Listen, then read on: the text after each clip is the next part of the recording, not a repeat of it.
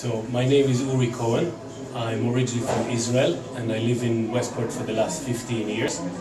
I produce and promote music in Westport since 2004, and in 2008 I had a vision to create a music festival in town that it's all about the music, concentrating about bringing quality music into town and introduce Westport as a hub place for music for people from all over the country as well as for people from abroad.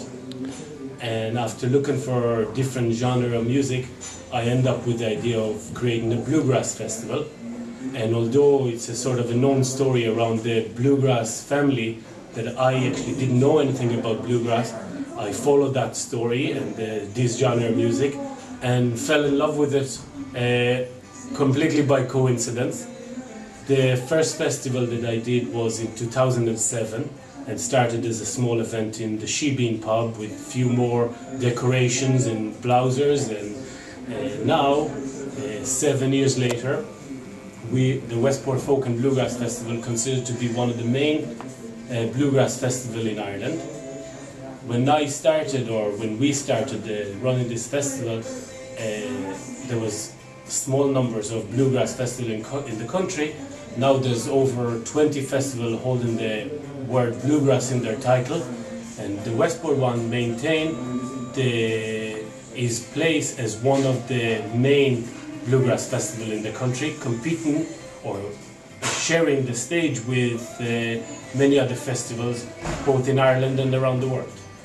Do you play anything yourself? Do you play an instrument? No. My thing is that I DJ. I DJ music completely different. Actually, my interest is in reggae music.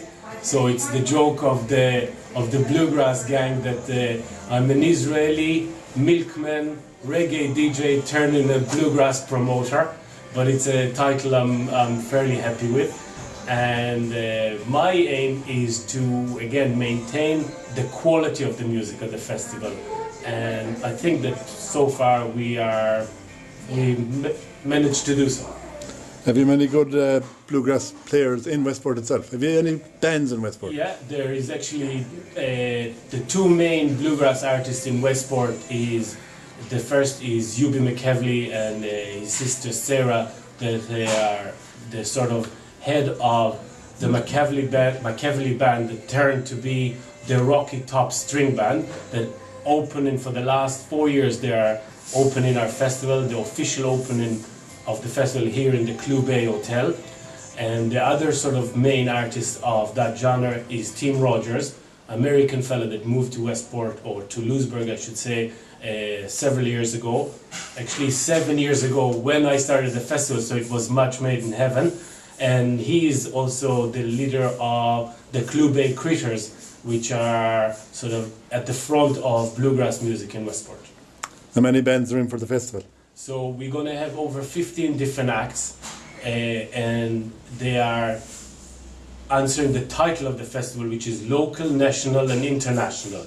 So Tim and his band, and with some other people playing a couple of sessions, and the Rocky Top String Band, aka the McKevleys, are playing here tonight and joining some other session.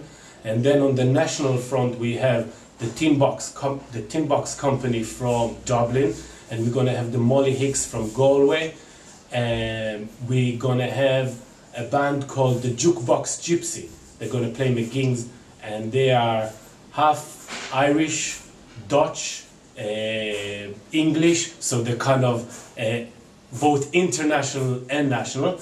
And then on the national level we have some really interesting acts. One of them is Tumbling Bones, American all-time band that came from Portland.